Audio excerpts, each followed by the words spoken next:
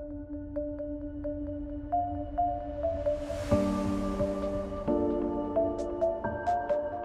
right, everyone. Great pleasure to be here today.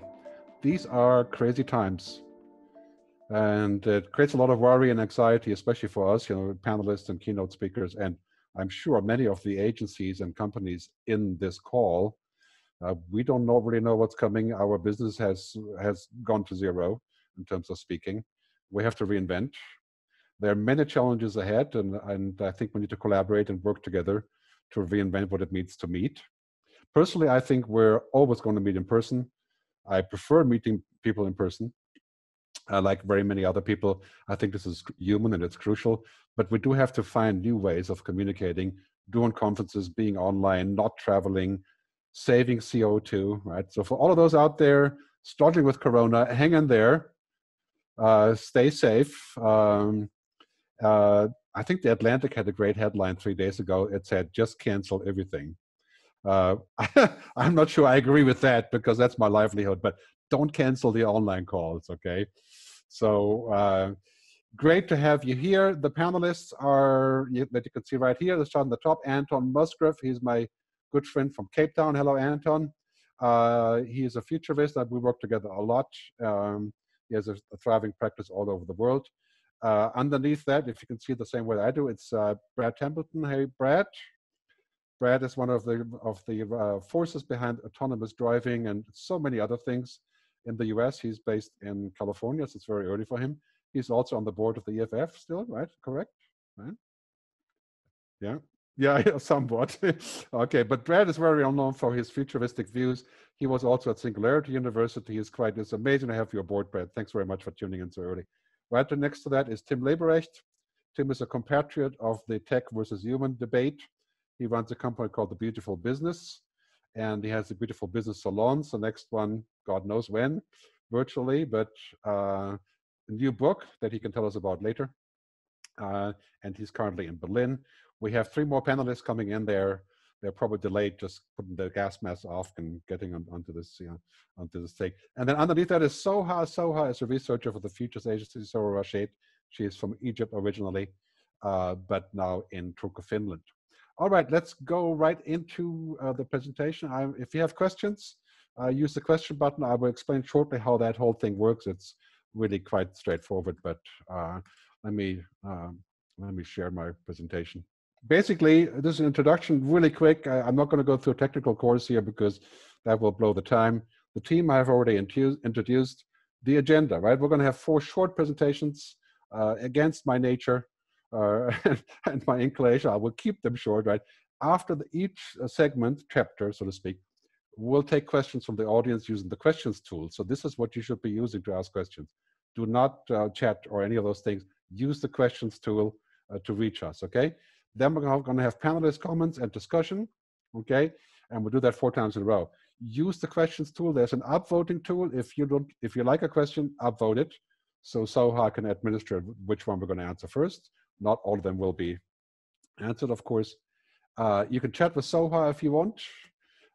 If the computer crashes again, hang on my end. I'll be back after 2 minutes. I don't think it will happen, but if you want to speak, with your voice being heard, keep in mind we're live on YouTube, and we may invite you to speak just on a sort of ad hoc basis, but there's a raise hand tool on the interface that you can use, okay? We will have at the end 2 or 3 anonymous polls. The questions are not anonymous. They will be on your user ID, but the polls are anonymous, okay? So please keep that in mind. Live stream via GerdTube. You can share that on social right now. I think there's already quite a few people on there. And we have a few other shows coming up, among others, with Anton Musgrave, who's also a panelist on the future of business. You can see all of the upcoming shows at the conference.digital. Brand new website went online today. Just a little splash page, okay? Any questions on this, just put it in the question box and we'll address it later. I want to start by saying I'm influenced in this conversation on this topic today, sustainability and capitalism, which are 2 very thorny questions. That's why we tackle them today. On these 4 books, the book I like the most right now is Cristina Figueroa's book on climate change, The Future We Choose, very powerful book. Of course, I have my own book, Technology versus Humanity, which I'm sure you've all read, but Anyway, those are some sources. We're going to share the slides later on the website so you can look at this in more detail, okay? Let's start here. World Economic Forum says, we have the positive trends and we have the negative trends. This was, of course, before Corona, right? And just 2 weeks ago, the World Economic Forum said that basically all the 5 really bad things in the world are all related to climate change in the future. So that's moved up the scale. You can see some of the boxes here on the right and left are the same, like artificial intelligence is both good and bad. Right? But it's suffice to say, this is the header, right? It's about 3 things. Sustainability and climate change being the same bracket there. Technology, what are we going to do with technology? Too much technology, dehumanizing technology, and what is the economic logic?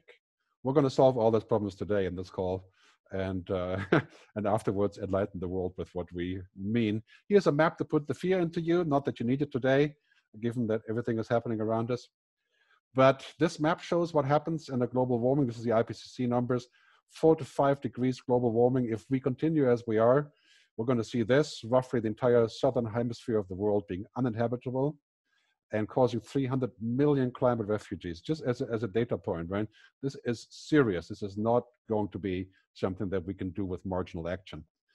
So this is just a sort of a header here, right? There's 2 emergencies we're facing. This is my introduction part, right? There's a climate emergency, obviously. There's a corona emergency, which is not on the slide, and then there's sort of a human emergency, dehumanization, people feeling objectified by technology. And between that, of course, is the question of economy.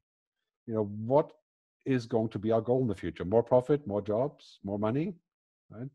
Or are we going to switch to a different bottom line, the triple bottom line? We're going to talk about that later, right?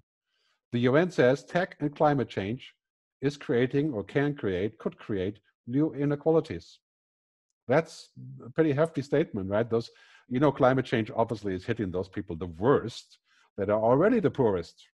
And technology creates inequality that we've seen unprecedented, right? For example, this, right? Slide I will show you after this one next. But as a context, I always say business as usual is dead. And God knows that's true now. And that also goes for myself. So we're reinventing right here, speaking about what could happen. Investors are saying we're going to start looking at driving investment shifts towards sustainable objectives. Larry Fink from BlackRock, right? And he says we're going to need to show a positive contribution to society. And this is no longer greenwashing, is no longer wishful thinking, altruism, utopianism, whatever you want to call this, is business.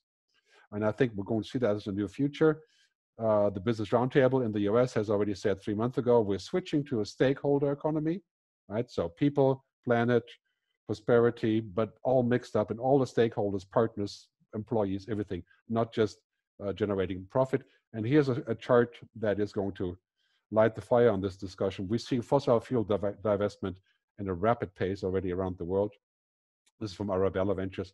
That's quite clearly a trend. People are pulling their money out of things that they don't think should be supported. I say, as a provocative statement to fuel the discussion that we're going to have in 2 minutes, investing in oil and gas and coal becomes a socially and ethically indefensible way of living or way of investing, right? You see here the curve. If we're going to be serious about global warming limited to 2 degrees, which is bad enough, oil demand will drop. And we already seen that happening. The oil market is in huge disarray for many other reasons right now. But here you see Aramco, the stock that just went out, did really well for a while, and now it's tanking. Yeah, quite clearly, I think that's our scenario. You see here what's happening with the generations. The last one, Gen Y and Gen X, that's going to be 74% of the future decision makers and money holders, right? This is going to be the biggest change that we're going to see. And they have different objectives, and the FT has a good summary on this. It says a global rising tide of protest on failure to tackle climate change, a strong preference of purpose-led business, and inequality, right? Why do the wages don't keep up with productivity? And that's all the sort of whole context of sustainability we're going to see enforced here. Right? I'm going to wrap up on this slide on the first part of this. The world's 2,153 billionaires have more wealth than the poorest, parentheses, 4.6 billion combined. Inequality is a major driver of this debate about climate change, the debate about new economics, the new kind of sustainable capitalism, and all that stuff. So, getting into our conversation now, we have the past, we've had this debate about the future being exponential, exponential change, abundance. Yeah, we've heard about that many times. I've spoken about that many times. But now we're adding a piece to it. I call these the future principles, right? The holistic business model that creates benefit for everyone, the circular economy, giving back, and human purpose. That's the discussion of digital ethics and the things that we should be doing to keep humanity alive. I say sustainable is becoming the new exponential, sort of bypassing the discussion of exponential. And maybe sustainable in the future will become the new profitable. That's a theory I set forth in Rio de Janeiro just a little while ago. So that's it. Yeah, I promised to keep it short, and I'm still trying. So let's go into the questions. Okay. And Soha, what is the biggest question? So the biggest question is the first one we had, which is from Giovanni Alonso. And he's asking, Kevin Callan said some time ago. No, we'll skip this one. Sorry, Okay. we'll skip this one Okay. because well, that's actually much better off later. Okay, then the impact of low price on clean tech. Yeah, I mean, I think oil will not recover from this. I think the low price of oil will continue. That's probably a good thing, but it will have a huge amount of side effects. I think the whole geopolitical situation is changing because of the price of oil. And especially now, we're seeing basically less polluted in the air because of all of this active non-traveling, right? I mean, yeah, that's extremely hard to say. It's one of those things where, who would have thought that we're sitting here talking about this not being allowed to go anywhere? I mean, this is really, truly mind-boggling change. Basically, keep the questions up, guys, everybody. We have a lot of participants, so please do use the questions tool. Let's go to the panelists now. Who wants to go first? Yeah? Anton. Okay, let's get Anton.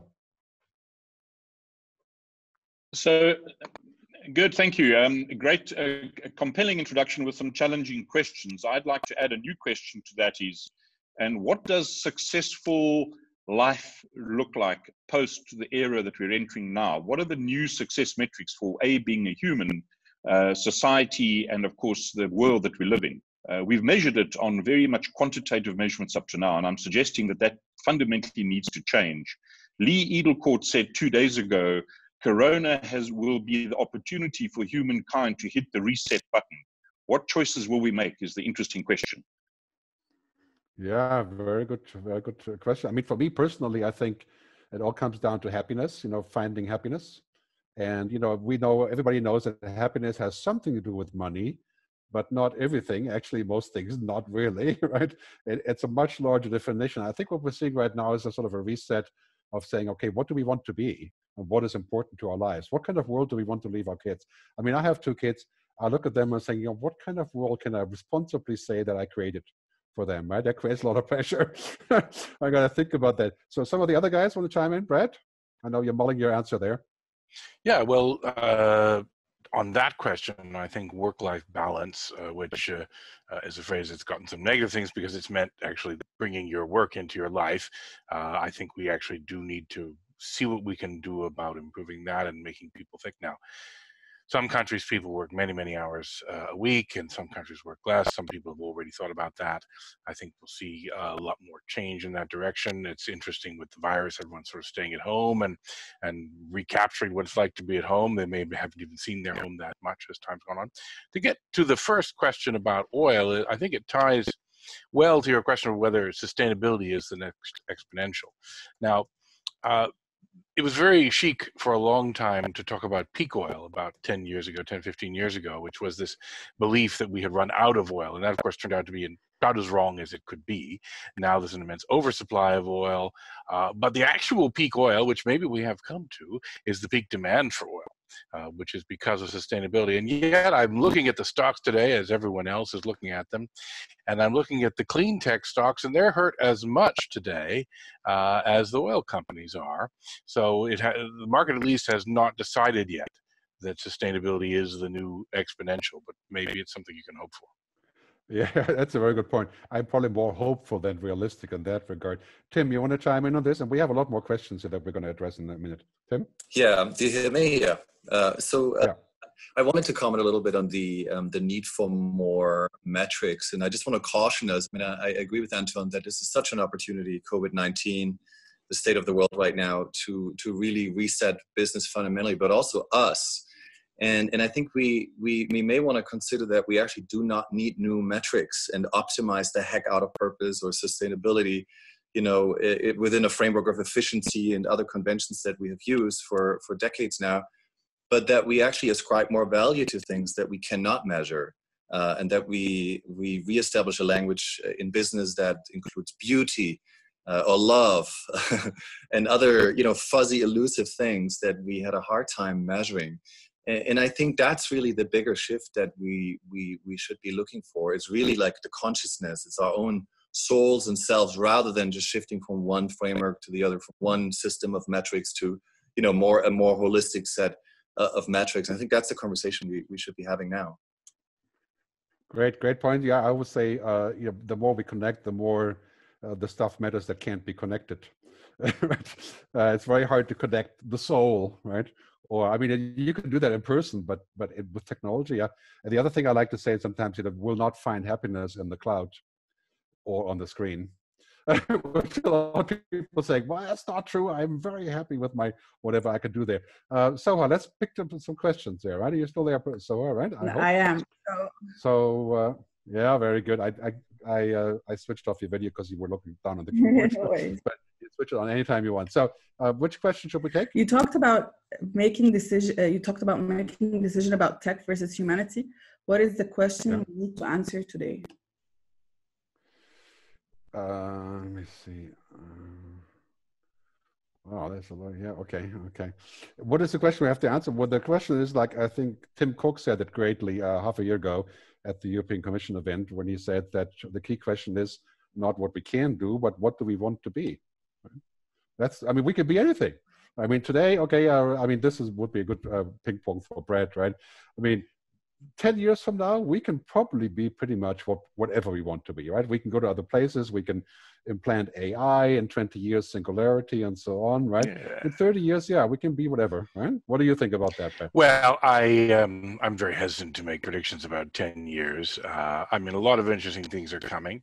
The peak demand for oil I just spoke of course, did come because we really did get exponential growth in the clean technologies.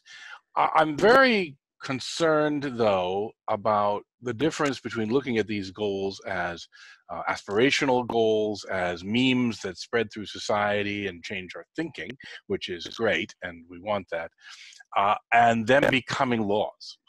Because there's unfortunately a very dark history of people deciding some ideological principle, and this is obviously the new definition of good, and we will make sure that it's the law that you have to follow this definition of good. And well, history is littered, unfortunately, with ruin based on that principle. You have to be very, very cautious about it.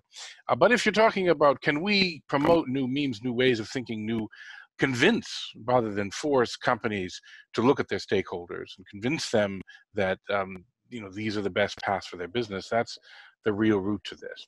Now, I will say one thing. I'll say I'm a little bit disappointed, but we should be on the verge of understanding DNA and biology to the point where we don't repeat this epidemic problem, unless, of course, it's a man-made epidemic, but natural epidemic coming and doing this to the world. I'm hoping that within a decade or two that we can say, oh, new disease, no problem. Here's the treatment right away. We've sequenced its DNA. Today, it still takes about a year and a half to decide a vaccine is safe, even though we now do fully understand the DNA. Well, not fully understand. We have the sequence of this virus, but we're still going to have to wait a year for the vaccine. I think that era will be over, and so we won't repeat this particular lesson for humanity, and that's going to be I have to agree with you on this one. I mean, considering all the talk about technology and AI and thinking machines and what have you, now we're stuck with an epidemic, right? Where we didn't really take measures, especially in the US, not early enough.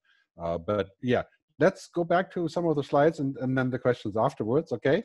Because some of these topics are actually very much overlaying the next couple of things I'm going to talk about. So let me switch this on. So carbon tax.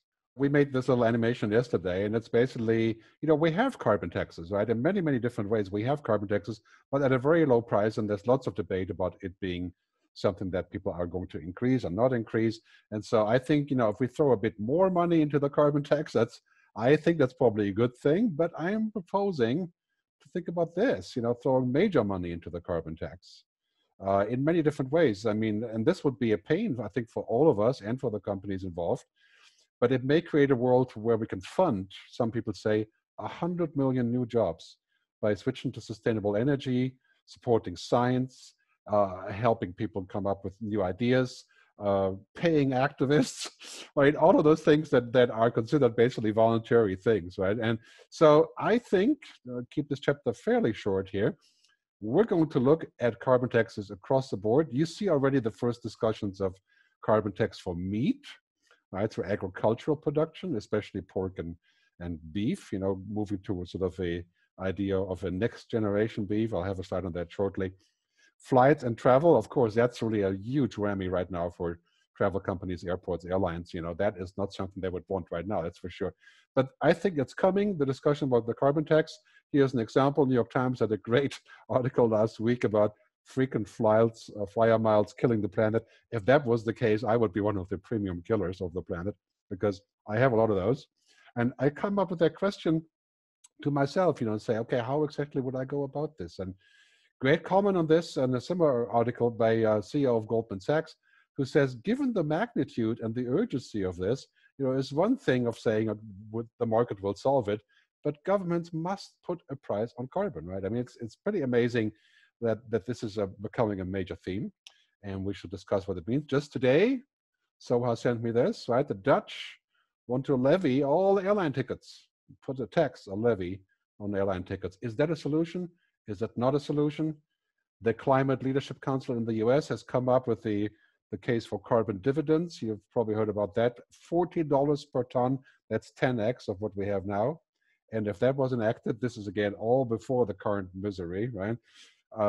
But if that was enacted, it could lead to sort of a carbon dividend for citizens. They say roughly $2,000 per year. I don't really know how that would work, but we should discuss it. Here's the meat tax, right? I mean, this is a forecast by United Nations World Bank and A.T. Kearney saying we're moving to a world where cultured meat, artificial meat, non-animal meat, meat from the lab, right, is coming. Bill Gates has invested, and Richard Branson. I think there's a huge trend here. I tested it half a year ago and was quite good. I'm not much of a meat eater, but tasted okay, right? What would a meat tax achieve? And would that be the right way to go about it? I don't really have an answer, but I'm hoping my panelists do. So I'm going back to them right now. Let's go back and see what we have here. So Anton, do you want to get a start there? For me, it comes down to the frameworks that we ask these questions within. So carbon tax is just another mechanical method to try and tweak the old system and have a better outcome for everybody. Maybe what we need is a whole new framework to assess whether something is good or bad or how we manage it. Just take this concept of sustainability. For me, the way we've used it and are using it in business is I do a little bit of good, I do a little bit of bad, and on average, I get a reasonable outcome. And it's sort of a zero-sum outcome, if you like. And I think maybe if we recalibrate the conversation by saying, let's adopt a concept like flourishing. If everything is passed through that filter, the debate changes from whether a carbon tax will mitigate the bad stuff we do adequately or not. We'll change the questions and then come up with brand new answers. But maybe business in this period needs to re-examine the language and frameworks that we use to even consider whether something's good or bad. Good point. Yeah, that's even a taller order than the carbon tax, which could be sort of an intermediate measure, maybe, right?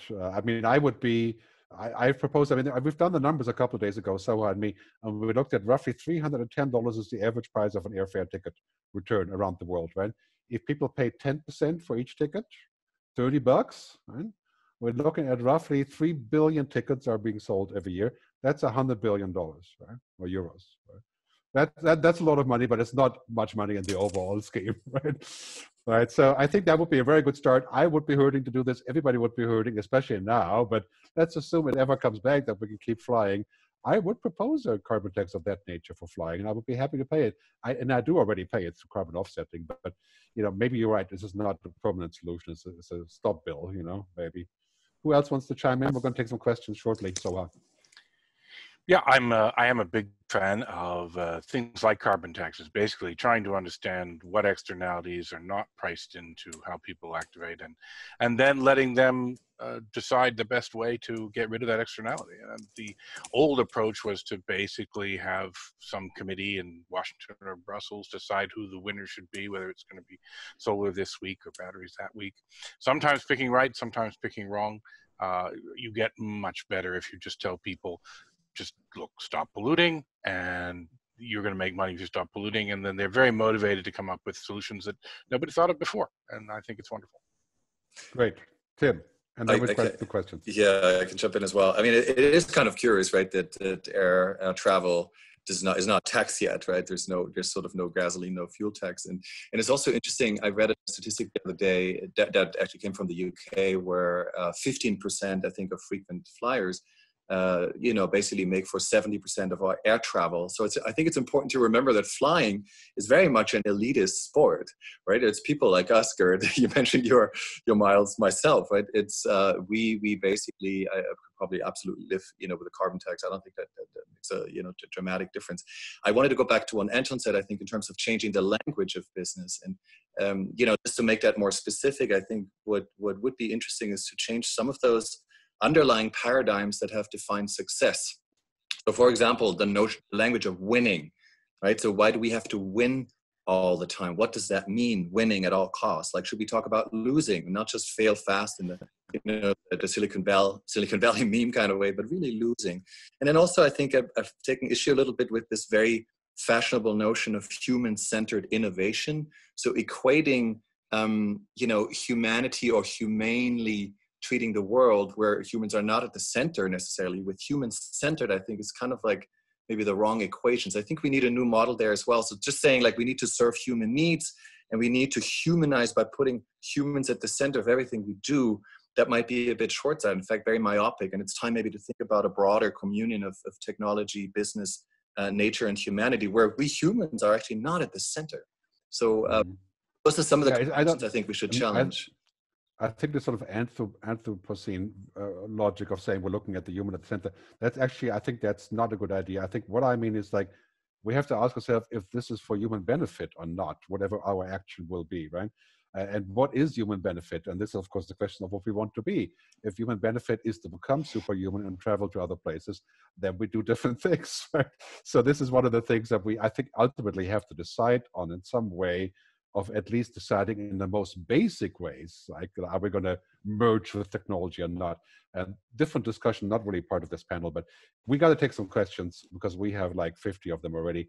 Soha, do you want to pick a question? Yes. So one of the questions is from Rachel Myers, and she's asking if it's immoral for companies to pass any of these taxes along with their obligations back to the customers.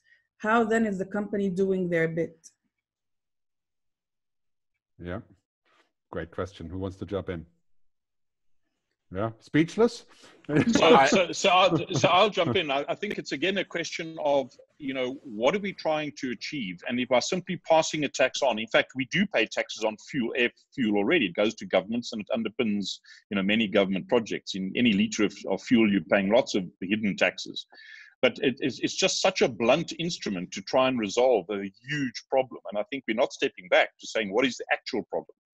And, if we take a step back and say, what is our role as humans, as leaders of large companies around the world? Are we leaving the planet in a better place for future generations, for ourselves, and for people around us?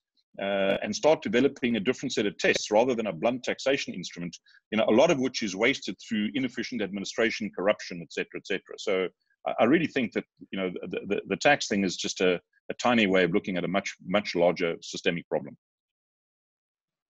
Yeah. Keep the answers short. Anybody else want to dive in on this? Maybe we'll move to the next question. There's lots of questions here. First of all, we have a comment from Christian Sievers. There are 4 men on this panel and no women. That's true. I've tried my best to get women.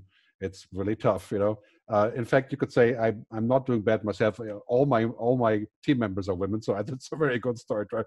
But let's get more women on the next one. I absolutely, totally agree, and this has really been a difficult journey also. But point very well taken, and mea culpa. We have to definitely work on that one.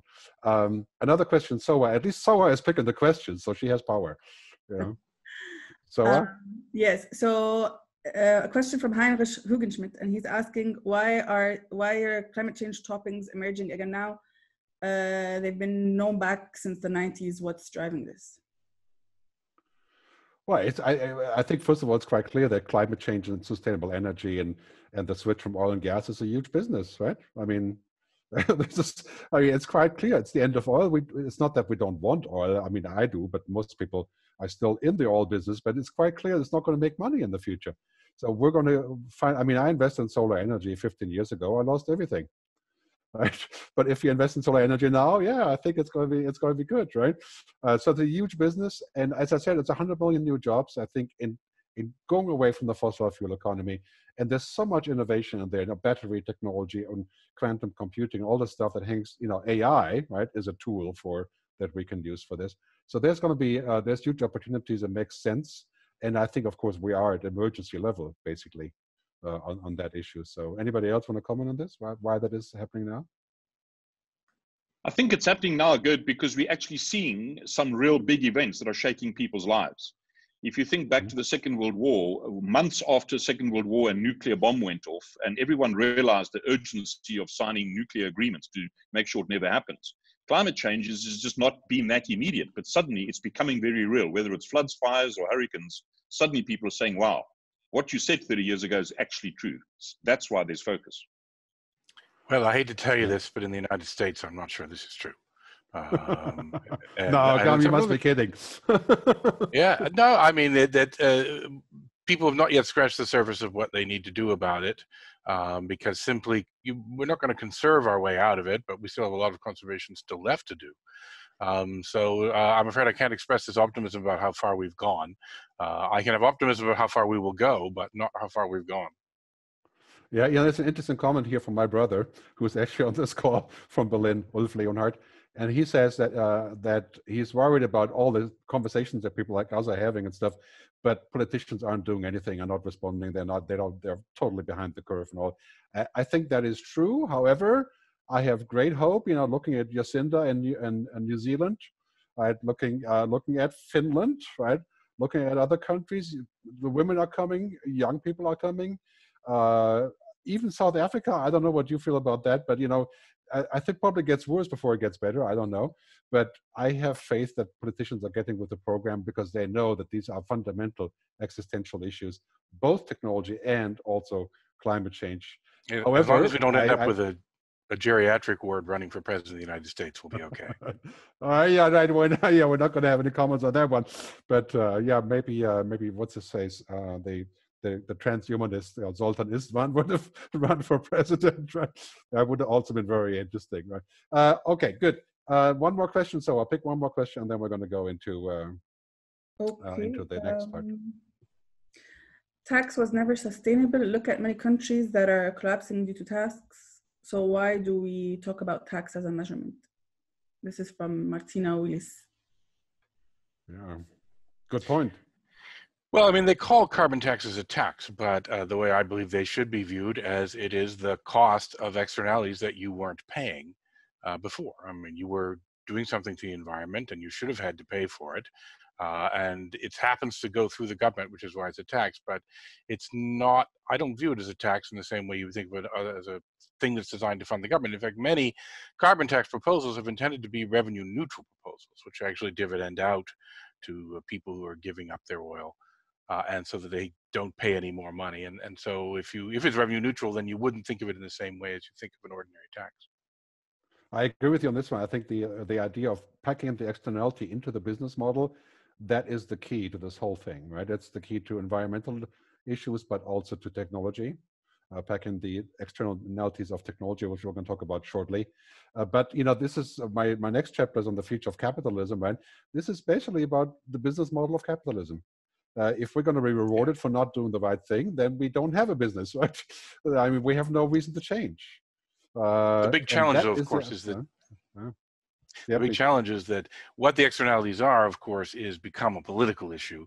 It would be nice if it were a scientific issue and you could just measure, okay, here's how much it costs for you to pollute, and that's what you need to pay people back for.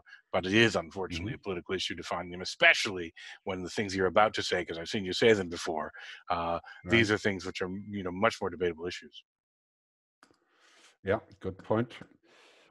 Let's go back to this, and then we'll go back to more questions. And keep the questions flowing, please, everybody. I'm going to go back to sharing the screen here. So next chapter, sustainable technology. This is not a big chapter because it's a little bit of a side idea on this. But basically, the way I look at it, big technology runs our lives. Many of those people are my clients. By the way, so I'm talking in different objectives here, but what we see here is that this is really giving us a lot of power as consumers, but it does also have externalities, right? It has side effects, as this beautiful animation is showing us, right? There is things coming out the other end that are not so good, the side effects of technology, and they include things like privacy erosion, bias, addiction, election manipulation, tax avoidance, all of those things that are kind of seen as the outside, not as big as oil yet, but big concerns. I think the externalities of technological change, exponential change, will probably equal those of the fossil fuel economy in the long run. I mean, think about 10 years from now, 10 billion people on the internet, security issues, cybersecurity issues, data privacy issues, augmented reality, virtual reality. Right? What are we going to do to make sure this is still going to be for human benefit? And who is in charge of this? I think this is how I look at it. We get technology as a big present, but sometimes it turns into a big bomb. As we see, mostly I think this is the Facebook problem. That's why I left Facebook quite some time ago. But I'm not going to talk about that because it will take too much time. I just say too much of a good thing can be a very bad thing as far as technology is concerned. And that's kind of summarizes this idea of, what I call the new Renaissance. You see here the Neo-Luvian man or woman, as we call it. There's the woman, right? Finally, where you're finding a woman participant here as well. But we actually turned this into what used to be the Vitruvian man. Now it's a Neo-Luvian woman. But we think that we're moving into a future to where the game changers of technology, AI, the Internet of Things, and voice control are surrounding us and encircling us, basically, becoming ambient, becoming like air, right? And we have to figure out our position there. We have to figure out what is good and what's bad. I call this a new Renaissance. I think this idea of not putting the human in the middle in that sense, but making sure it's human worthy, right? That it actually is the human purpose, not the technology purpose. And how do we agree on that? I mean, how do we come up with the rules for digital ethics? I mean, Google's tried the Ethics Council, and that didn't work out, right? How do we do this? So let's debate. Let's at this time go directly to the panelists as well. And who wants to dive in? Then we'll take some questions. Digital ethics. Yeah, don't be shy. If you're shy, I'm going to take one of the raised hands here, and then we'll never get back to the panel. Yeah, Brett, I know you're gearing up to say something here. I mean, it's such a huge topic, right? And I think everyone's aware of these negative things happening, but the very challenging question is, how do you define them? How do you define fixes to them? I mean, I know many of the people at some of these companies. I can walk to some of the buildings that were in your little animation. I'm at the back end of some of them, and there's a common misperception that they're these evil sort of blind people who don't see what they're doing. And I mean, they don't see everything that they're doing, but they do see it and talk about it. But they're not really any more able to solve it sometimes than the rest of us are. Sometimes they are more able to solve it. Sometimes the problems are just really hard to come up with actual working solutions for. Facebook is certainly a good one to be at the top of the list, though. But I'll be perfectly frank, I like to think I'm pretty smart about this stuff, and I didn't see coming what came from Facebook destroying the elections. And so I don't really blame Mark Zuckerberg for not seeing it. I blame him for the inaction after seeing it, but I don't blame them for not seeing it. I think they're not more blind than the public. They're about the same blind as the public. That's a good point. Yeah. Anybody else? Tim? Anybody? No? Okay. Well, let me I think Anton. Yeah. Okay, please. I think one of the challenges, I mean, I agree with Brad on the thorniness and the complexity of it. The trouble is that regulators are trying to impose prescriptive regulation over something which is almost not regulatable in the old way of doing regulations. And as much as we've spoken of new business models, maybe measuring, what we do in different ways, so too the whole concept of the regulatory framework of life and business needs to shift to principles and values based as opposed to prescriptive. Paragraph 13C says you may do this or may not do that. And so that's a fundamental shift in the philosophy of how we govern integrated living life, business systems, ecosystems, etc.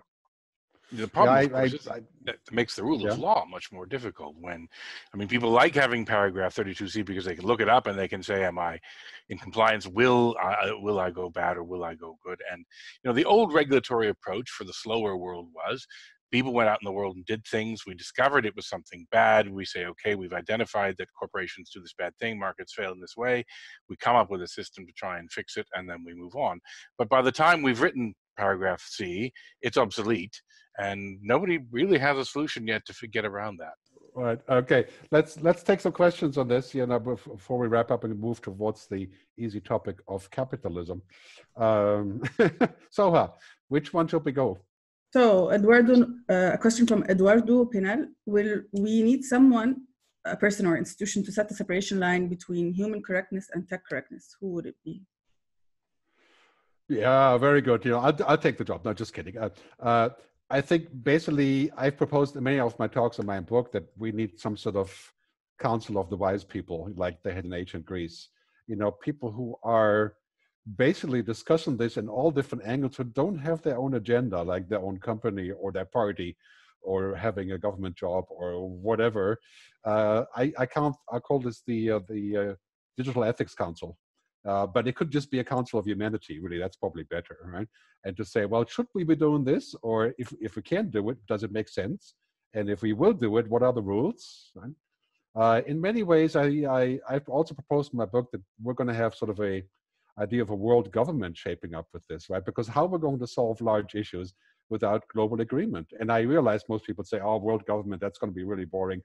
And look at the UN, how long they take and all that stuff, right?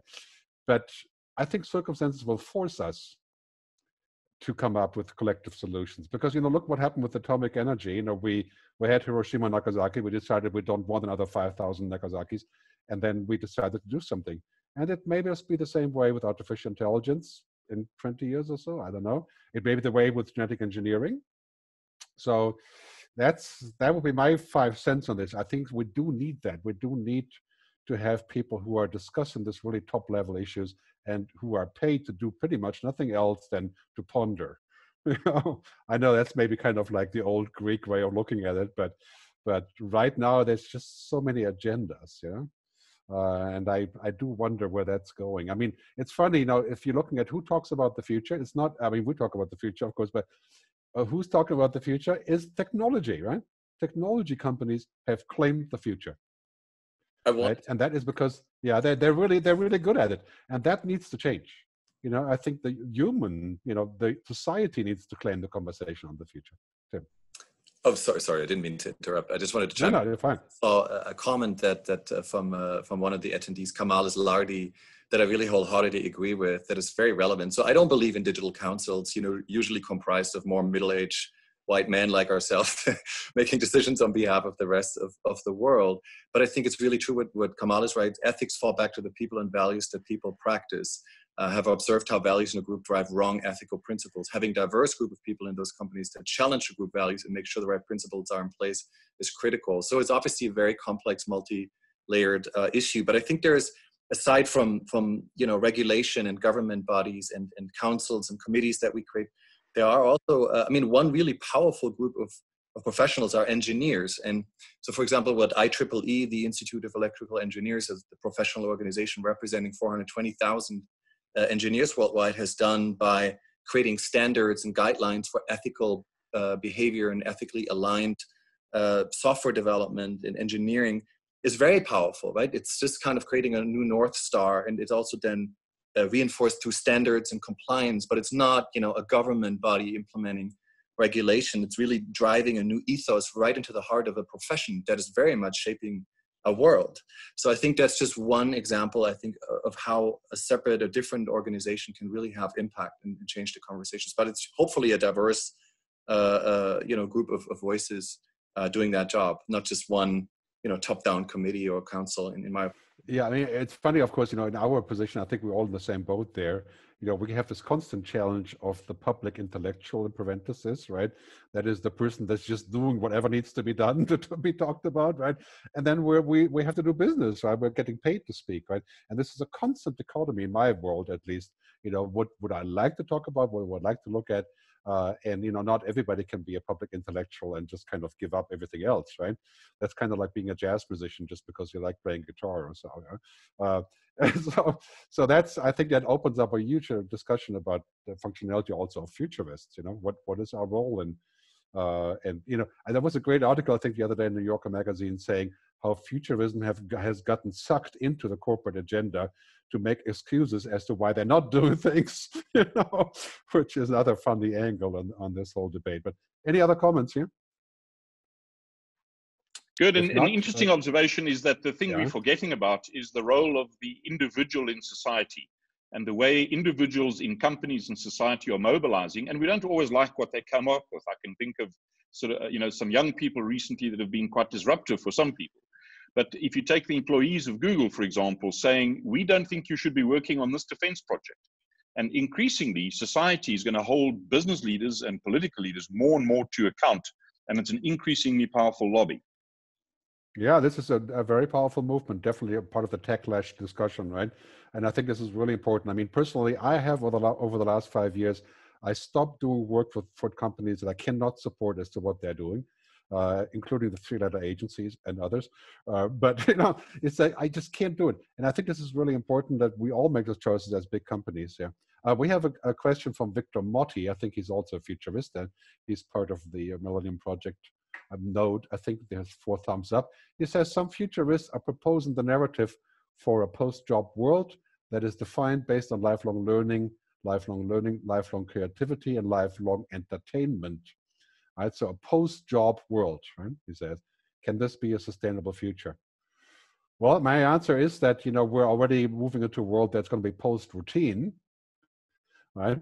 Because the routines will be learned by machines. Right? And if our jobs are not routine, then I think our jobs will exist. But machines will do pretty much any routine that does not involve human judgment. But it's a really interesting part that autonomous cars tell us the story, really. What's happening here is they can drive themselves, but not 100%, right? We're still there, right? Yeah, they're still prototypes, and people haven't. Although Waymo, which is a cousin of Google, is the leader, and they have a sort of an operating service going on in Phoenix, Arizona. But I think we're going to see that happen. But it's important to note that yes, driving is a job for about 3 million Americans and for millions of other people around the world. But there's vastly more driving done by amateurs. Those amateurs are quite well. My calculation, for example, is that Americans drive about 50 billion hours in a year, and they only work 240 billion hours. So that's a pretty remarkable amount of time coming back to people, whether it's productive time or whether it's leisure time. And I think that's a pretty unalloyed good. The fact that we just put all of that human thought into, some people listen to podcasts, but mostly all that human thought going into this routine task. There are 2 very different attitudes to when people hear that a robot can do half the tasks in their job. Some people say, oh my God, what am I going to do? Am I going to have a job? And people like me, I'm afraid we say, when can I get that? I don't want to do that. I don't want to do the boring half of my job. And right now, optimistically, I'll say that the history of it has been that as machines have replaced humans in tasks, there's still more employment after it's done than ever was in the past. And that prediction that we're all going to be out of jobs has been wrong every time it's been made, and it's been made for 150 years. Now, I don't know if it'll always be wrong, but we haven't yet seen the sign that it's wrong.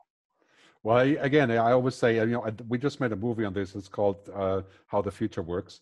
You can see that on YouTube. But basically, I always say it is the end of that routine that we really are dealing with, not the end of our job, right?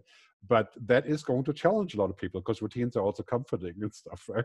Well, So, I've actually proposed that the word occupation start being used right. to mean more than what we've taken it to mean as job. You know, editing Right. Wikipedia is an occupation. It's not a remunerative occupation, but it is an occupation, and there may be more things like that out there. Absolutely agree.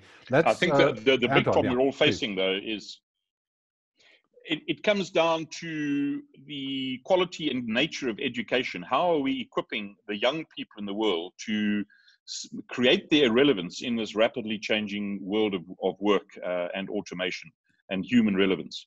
And so the problem I have, and it talks even to the future of democracy, people need to think critically, ask different questions, sift out the fake news from the real news, and make increasingly complex decisions about their life, their family, and their choices.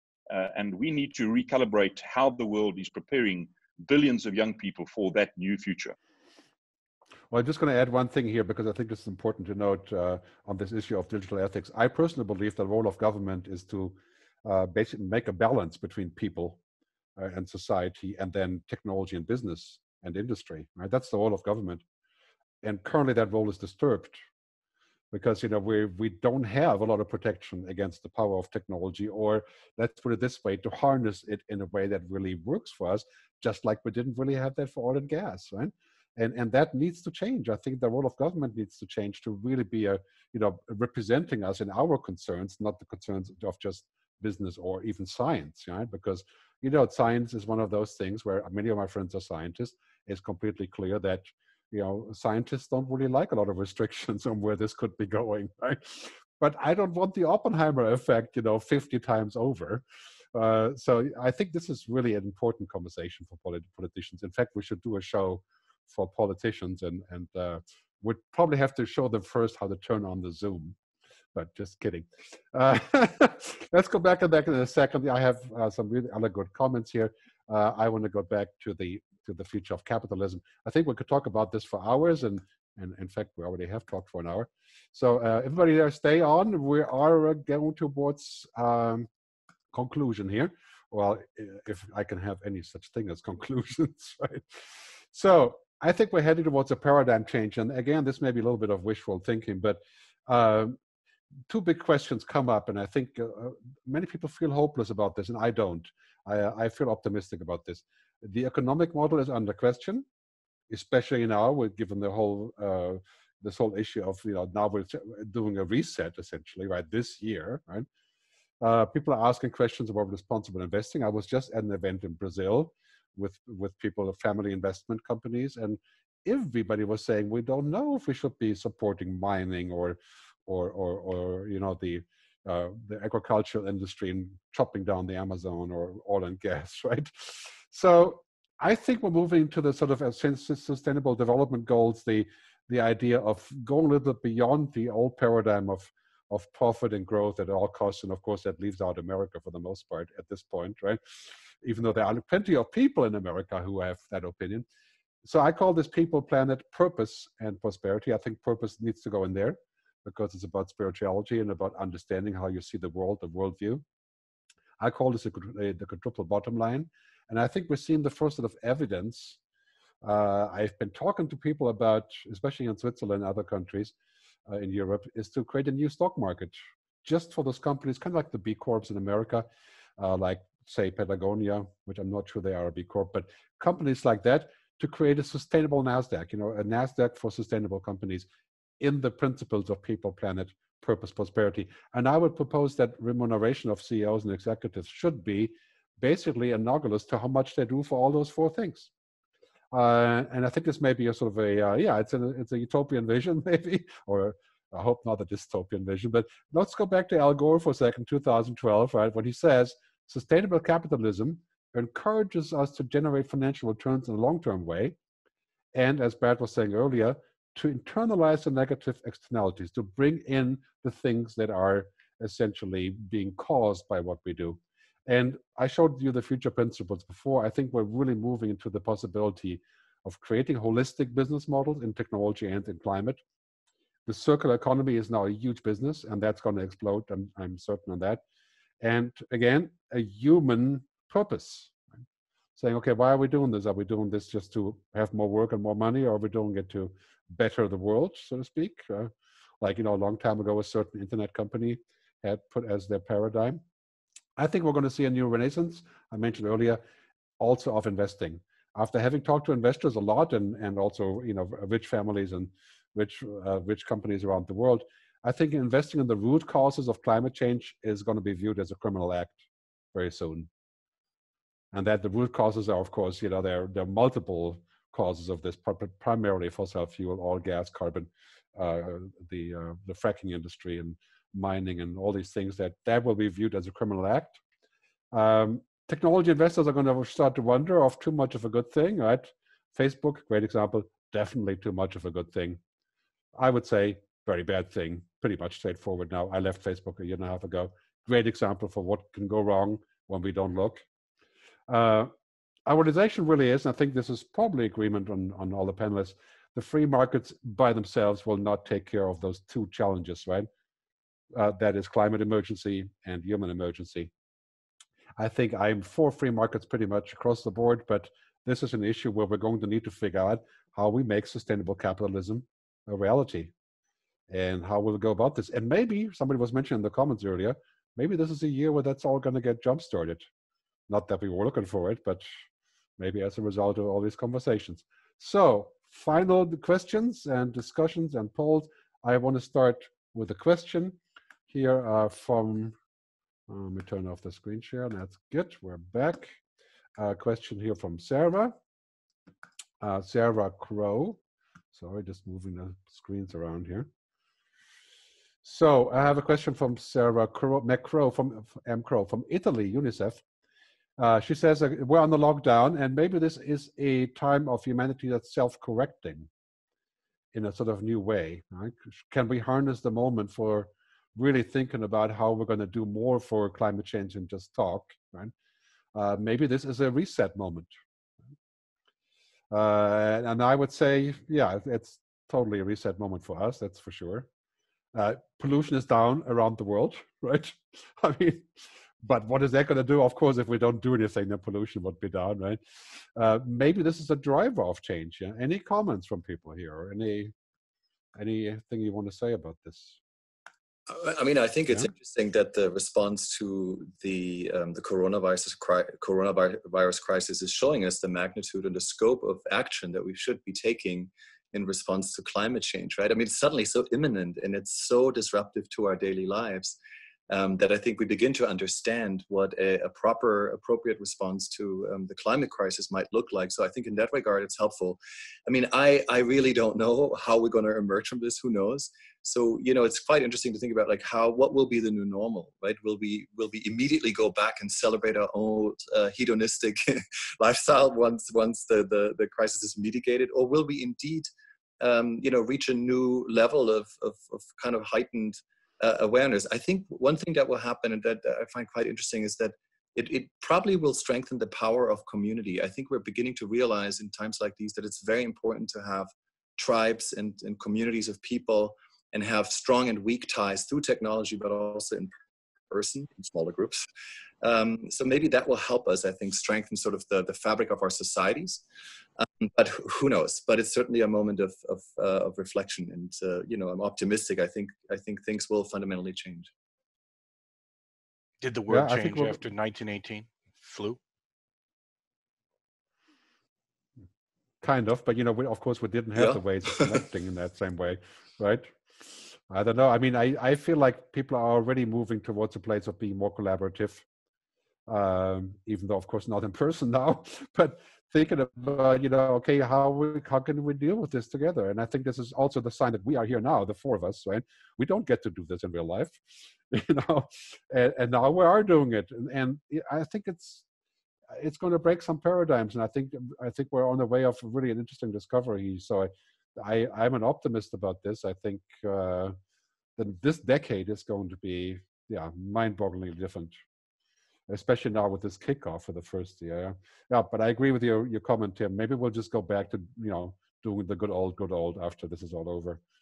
I think, Gerd, the one thing we really need, and I'm worried about it because there are a few exceptions, and you mentioned Jacinda Ardern in New Zealand doing some amazing stuff as a leader. But to capitalize on this opportunity that Lee Edelcourt says is that moment of, resetting the world, you need amazingly powerful, clear-headed, and aspirational global leadership.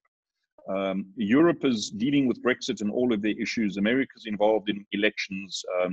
You've got China and Asia being different, and Africa's kind of a bit all over the place. So where is that global leadership really going to emerge from? And that's, I think, the sadness. That will probably mean we won't capitalize on this unique opportunity that we haven't seen for many, many decades. Yeah, and as I was saying earlier, the thing that concerns me the most is that this leadership is claimed by technology right now. And not that I minded it for a long time because I was part of it, right? But, and it's not that they're bad or so, but to have technology take the leadership in philosophical terms, I think it's bad. That's a bad idea. Leadership has to come, it's not leadership, it has to come from the people. There was a question earlier on about how corporations pass taxes onto the people. Well, if they're taxes that are stopping greenhouse gases and other global warming problems and these other problems, it can actually be the right solution. If you think about it, you're going to think I'm very strange for saying this, but oil companies don't emit any CO2, right? It's me. When I burned gasoline to drive my car, well, I have an electric car now, but when I used to burn gasoline to drive my car, I was the one emitting all the CO2. The oil company just happily sold me a product that would let me do that. And so I'm not saying they're actually innocent, these companies, but nonetheless, the actual bad act is done by every individual as they run around and fly across the world and drive their cars around the world. And yeah, so it is those people who must change their view. Yeah, but I think it's quite clear you are responsible for what you enable to happen, right? Otherwise, you're getting with the gun lobby argument, guns don't kill people, people kill people. But, the way that the gun companies promote people having guns, that kills a lot of people, right? So I think you are responsible. If Facebook creates a system of distortion and untruth and bias because it makes $150 million profit a day, they are damn well responsible, right? You have some responsibility. Right? But I don't think you can negate that it's us who are burning the fuel. And if it's a tax that makes us stop doing it, or if it's awareness that makes us stop doing it, or if it's law that makes us stop doing it, I don't know. But in the end, it has to be us who don't want to burn the fuel, not just saying you can't sell them fuel. Yeah, I think it'll be a combination of. So, Brad, this may be a moment for humans to take control. If this is the moment, and we're lacking this global leadership that I mentioned earlier, let's issue a challenge to humankind to organize, to aggregate, to connect, to form, communities and tribes, and let's take over the debate. It's a very unique moment in human history, I suspect. And maybe we need to kind of unleash, an army of Greta Thunbergs all around the world on a whole range of issues. Can I make one more comment on that as well? I think what is also so important, because we're having a very intellectual conversation about these issues that might convince us cognitively, but I think there is a great opportunity for more joy. I mean, COVID-19 is also like the total absence of joy. Like any joy in our lives has been sucked out of it, right? Even if we're not affected as gravely as others, of course, are. But it's such a joyless time. And whatever happens after this crisis, I think there's a huge opportunity for companies, for any kind of community, to really leverage joy and delight, right? And instill that back into the human experience, because there's going to be such a craving for it. And whoever can create that kind of joy and delight will be able to really drive change, and I think to mobilize people. So I don't think we can sort of overrate that enough. That joy and delight are going to be key catalysts of change more than ever before, I think. I totally agree with you. I mean, for my background of having done like 1,800 keynote speeches and stuff, I can safely say that it's much more important for people to get emotionally and personally involved than intellectually convinced, even though I do a lot of that kind of work, right? But how do you get impact, right? This is really important. That's why I started making movies, right? Because films do get that impact if you get it right, and you get the transport that, I mean, watching a good movie, like I remember when I first watched Blade Runner, the original, I'm like, oh man, I get it, right? Or Her, right? Recently, the movie Her, right? Where I'm like, oh yeah, this is really ringing with me, or Paris, Texas, for that matter, outside of the science fiction realm, right? those kind of things. But I want to take some more questions. We're pretty much at the end of the presentation, which is good. You know, as I said earlier, things don't happen in presentations; they happen in conversation. Right? Let the people raise their hands. Actually, maybe we should. Yes, let people raise their hand. But let's take one question. You guys get ready to raise your hand, please. Anybody who raises their hand and Soha switches them on, you're going to be on the microphone and the video. But let's take one question. People can get ready for this. Soha, which question should we take? So I'm going to ask a question from earlier on, and it's from Stefan Plotz. And the question is, with all the data we have on hand, I understand that the first world can actually make this shift. What about second and third world and urgent problems like violence and starving kids? That's like a sort of cover it all kind of question, right? I'm not so sure that we're really going to have that much of a difference between the first and second and third world anymore. I mean, in many ways you can say that the whole definition of developing countries in parentheses is sort of out the door anyway. And unfortunately, what we have now is the biggest problem I feel about developing countries is that they will have difficulties doing what we were allowed to do, right? Which is to grow on fossil fuel. And that's a huge challenge. I think the only way to solve that is we're going to have to get involved with supporting all the progress that we want on a global scale there, right? By giving them stuff like desalination plants that we may have invented, and by providing licenses to education and to providing input and to helping to make it more equal. I think that's, yeah, equality is one of those side effects that comes out of this. Anybody? No, okay. You had your chance. Don't say you didn't have your chance. Okay, let's go to what's happening here with the raised hands. Oh, we have 3 raised hands. Okay, David Wood. Yes, I know you, so you're going to be on first. Okay, let's get David up on the screen. Do you have video, David? I should have, yes. Okay. Hello from London. David is part of the London Futurists group, right? Running London Futurists, I think, right? That's right. I don't see my video for some reason. It should be working. Anyway, it's a great discussion. My question is... Oop, there you go. You're coming in now. All right, yes. A new world. All my windows are suddenly changed. Okay, fantastic. I'm going to put, yeah, okay, you're here. I have to start video. Okay, here, I think your video should be coming in shortly. There you are. Yeah, right. So, yeah, fantastic. Hello, David. Well, I really enjoyed this discussion. I think it's a really important discussion. My question is about which organizations do you actually think have done a good job in working out this new framework, this set of principles by which technology should be developed, a set of constraints that might be applied to some of the more dangerous technologies. You have said in this discussion that you would like to see bodies with diversity. I had quite a lot of hope a few years ago for Partnership on AI, which was a body with a lot of diversity. It had diversity of gender, it had diversity of makeup. There were industrialists, there were economists, there were lots of people from NGOs. Is that our best hope? Or maybe the panelists would point to other bodies and say, there are a good hope that we can build on. I see a lot of good things happening in cities. I think cities are the primary driver of a lot of change. So Lisbon, Berlin, Copenhagen, maybe Rio de Janeiro are trying really hard to take action in their local places, right? I think that's quite promising. In terms of other things, I know a lot of people look down on the European Commission for many reasons. I think the European Commission is a great instrument for getting all that stuff going. It is slow, it's bureaucratic, it's difficult, yeah. And I'm in Switzerland, right, where we're not really part of this. But I think the Commission has a lot of really good stuff happening there. Last week, the whole, what they put out on the Green Deal was quite substantial. The GDPR, while being a huge pain in the butt, I think for all of us, it's a step in the right direction. So I have hope that we're going to see more good stuff coming from the Commission. Generally speaking, yeah, I have to say I agree with you. I'm a little bit devoid of where I could point a finger at and say, we're seeing sort of a global movement already coming together. Like I said earlier, I think right now my feeling is it's going to get worse before it gets better. But it will get better. I do like the Partnership for AI and know the folks there. And as Gerd mentioned at the beginning, I spent 20 years on the board of the Electronic Frontier Foundation. Now, our focus has been to make change through lawsuits mostly. We do advocacy and occasionally take, so for example, a project we participated in called the HTTPS Anywhere project has basically converted the web from being all open and unencrypted to actually having some privacy in your transmissions. So sometimes real change can happen as well through what's called hacktivism. Another organization I'm on the board of is called the Foresight Institute. It's a nanotech futurist group. We've been going for 30 years, and we're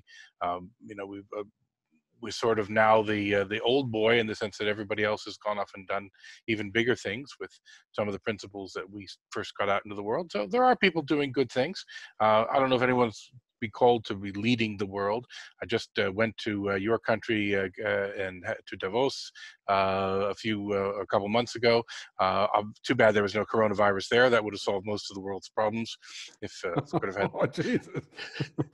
But okay. Because I don't know. I find what goes on there pretty ineffective sometimes. So. And do you think these institutions are going fast enough? And Brad, you've mentioned good work by the Electronic Frontier Foundation and by Foresight Institute, but are they adapting quickly enough to the new challenges which seem to be causing us more grief than ever before? Yes and no. The EFF has had a history and can be proud of actually being ahead of the curve and, writing a year before it happens about what's going to be a problem and what we might do about it. But in its action, it mostly has to be reactive because it works through the courts. And so it has to say, okay, here's something that's gone wrong, and we can sue and say, don't do that. So yes and no. Yeah, we have more raised hands. Let's, Soha, who do you want to bring in? I do have a question from Rich because he cannot have audio. Okay. Yeah. So the question is, he's talking about that responsible businesses or sustainable businesses are not necessarily profitable. Which ones should we try to invest in? Which is very specific, but maybe we can talk about responsible businesses and profitability. Okay. Yeah, if I can jump in and give you some comment, there's more and more research now that responsible businesses doing the right thing, in fact, make more profit. Very often pay their employees higher salaries. I'm sure you all read last week of the CEO in the US that paid everyone minimum of $70,000 5 years ago and suddenly shooting the lights out financially. But there's more and more research that those type of businesses actually are making more profit. They're getting sued less often, and customers come to them voluntarily, and so they need to spend way less than their peer group on sales, marketing, advertising, etc. And increasingly, you're seeing fund managers now seeking out these kind of businesses and focusing their investment strategies around them. So it's a bit of a fallacy to say because they spend certain money doing certain good things, they therefore can't be profitable. That would have been a logic in what I call the old world. Yeah, that's sometimes by the way, true and sometimes not, right? Here, you probably know about this, but it was very apropos of what you said earlier. But if you haven't looked at Eric Ries's new long-term stock exchange, I think you want to look into that. Eric has actually created a new stock exchange, the 7th in the United States. It's a very rare thing to do, a lot of paperwork, but he figured out how to do it. And so they're building a stock exchange where to be listed on it, you're going to have to run under a lot of long-term thinking rules and principles. And the hope is that exactly what you've just said will happen, that the money managers and funds will say, and the long-term private investors will all say, yes, I want to invest in companies that have taken the pledges that get them listed on this exchange. And they can't get rid of the quarterly reporting reports or quarterly reporting requirements that are in the law, but they can sort of make it say that, yes, we make quarterly reports, but we're not thinking you should be looking at those to decide on our real health. Yeah, I see great hope there, by this idea of saying, can we create a new mechanism of rewarding people in different ways? And maybe that can be the driver of very big change. And I think that stock market is a very distinct possibility, especially in Europe, say Switzerland or Finland or countries like the Nordic countries like that probably have the inclination already to do this, right? Well, they'll be listing their first driver of change there. They'll be listing their first companies probably this summer. So it's definitely something that's coming up. Keep me posted there. It's quite interesting. If you look at the reason for any stock exchange existing, it's number one, to raise capital, number two, create profile, and number three, create liquidity, trading, and regulation. And each of those you can now do in alternative ways in this open, connected, transparent society of ours. So the raison d'etre for old type stock exchanges disappears. And if you have a new birth of a stock exchange where the real reason for existence or purpose is to align investors and stakeholders around a different common purpose, fantastic, really, really exciting. A great book to read, by the way, if you're interested in this field, is written by Rashi Sadia of Boston, called Firms of Endearment. And it's a great read on this way of thinking. All right, as long as you don't tell us to read Piketty, I think we're fine. We're going to take Piketty, and then we can basically, we can stack it up and sit on it. But it's a very good book, by the way. I don't want to put it on. The book is amazing, but it's a bit of a heavy read, right? So we have some more raised hands. Soha, is there anybody who wants to pipe in? We're going to shut down here about 5 minutes, okay? Coming to the end here. I want to thank all the participants. We have raised hands. Okay. Soha, I will bring in Matteo. Let's try Matteo. Yes. Matteo, if you're there. If you have video that can be fed to the general purpose public. He has and audio, yes. Okay. Yes, okay, there's a new ring there. This must be Matteo. Are you there? Yeah, I'm just adding the permissions. Can you hear me? Yes. Yes, we can hear you. Yeah. Okay, so I'll see if the camera comes up. Just here we go. You can also just talk. You can just talk to them. Oh, yeah. There you are. Here you go. Okay, great. Where are you? I'm in Perth, in Western Australia. Wow. So quite a way across the pond, as they say. Yeah, you're either up very early or very late. It is actually 12:20 a.m. here. Okay. But I've just been working on a night shift. Okay, fire away then. Okay, my question is, I guess, where do you see the benefit of what's called the overview effect that obviously various astronauts have had when they've seen the Earth from orbit? And now that we've got such technologies as VR, with being able to project that to people down here, to get that global shift in consciousness to really think of the Earth for what it is, this fragile world that we're all a part of, and we're all connected to all the various systems, that are interacting. So if we can get that out to more people, do you think that will have, quite a, positive effect in really making some of these positive changes that people don't perhaps want to make because they're not thinking of, their place on this, global sphere? Mm-hmm. Anybody? I mean, has it been shown that someone goes into a VR of orbit and it changes their thinking the same way it does to physically be there? Well, there is actually a clinical trial that was mentioned in December. That is, I don't know about the details about its current progress, but there is an article where the scientists are trying to get a group of 100 participants to basically go into one of these floating tanks and to mimic the sense of weightlessness with a VR headset, to then obviously basically project the Earth as though you were in orbit, to see whether there are any long-lasting psychological effects, because various astronauts have noted the shift in their consciousness from being in orbit and really shifting their mindset to realizing the importance of their actions down here. But then, of course, an astronaut is actually out there, rather than... Correct. So I guess that's where this clinical trial is coming in, to see whether they can perhaps mimic those effects using virtual reality and the sense of weightlessness. Because if there is some, findings behind that, then that could be a way to change people's perspectives to what they're doing down here with that more of that global awareness. Right. Sounds like a worthwhile experiment. Yeah, I mean, my experience has been for my own benefit in the past. I've learned the most in very short meetings I had with really amazing people. Like I met Bill Gates once a long time ago, and it only lasted like, I don't know, 2 minutes, but it was one of those things where I'm like, I really understood something all of a sudden, right? Or I went to a session once, just observing the Dalai Lama, and that kind of changed the whole way I was looking at things. I think that's really important for humans. That's probably and sometimes I have meetings with my colleagues, and I'm like, oh shit, now I get it. It's like, It's like the penny drop, right? This is really important. I want to take two more Good. questions. Can I just add on one little observation on that? The reason it might be really valid is because our kids spend time on virtual reality, on their phones, on screens all the time, and they seem totally engrossed. So the fastest growing sport in the world at the moment is esports. And young people are way more absorbed, and they are impacted far more greatly than we are by these new platforms and new tech capabilities. So we may not shift our way of thinking because of VR, but our kids might, and they're the future. Okay.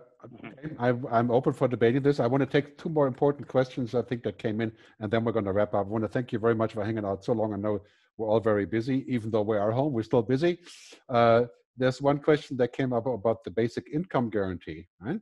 And this discussion of would that be a possible solution? I'm just trying to find where it went. But it was up here. Okay, Artemis Westenberg, thanks for asking.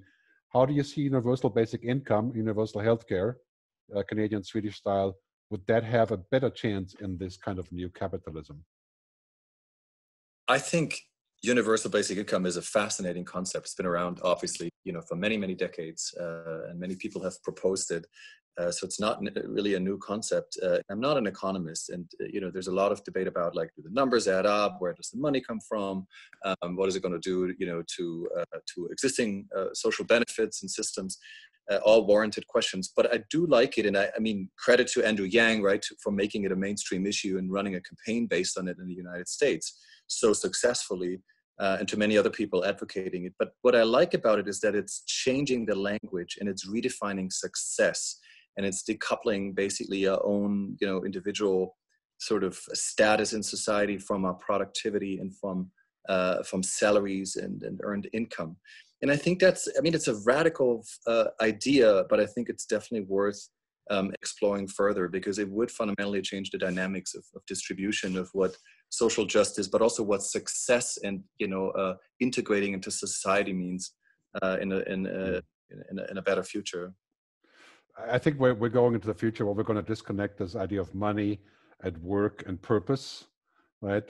And there could be all different combinations of that. And we are already kind of living in that way already, because we're working freelance and doing all these things a little bit out of the regular job routine, right? So some things I do, I have a great way of purpose, but I have no money, right? And I think this is going to disconnect much more in the future also because of remote working and the sort of new workplace and new ways to work and so on. That gives us a chance to exploit this, like the basic income, or maybe just, I would propose something like a basic coverage of our needs. Like if it's going to be, unlimited abundant water or electricity, maybe this is just something that's covered, right? Here in Switzerland, we had a vote on the basic income. Yeah, please. Yeah, I mean, I have a more cynical view of that, unfortunately, which is that we're so status obsessed that if you take away all the food and goods that we need to buy with our money, we'll just spend our money on things that we believe give us status. We'll want, the original of something, even though the copies are completely identical in every possible way. We'll want the signed piece of artwork from the numbered set rather than the thing that looks exactly and feels exactly the same. So I don't think we'll get rid of money and covetousness anytime soon.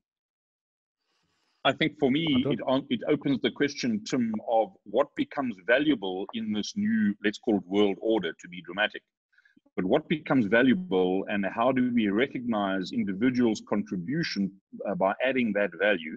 Unfortunately, in the old world, you needed that to be monetized by a form of salary or incentive to go and then buy stuff.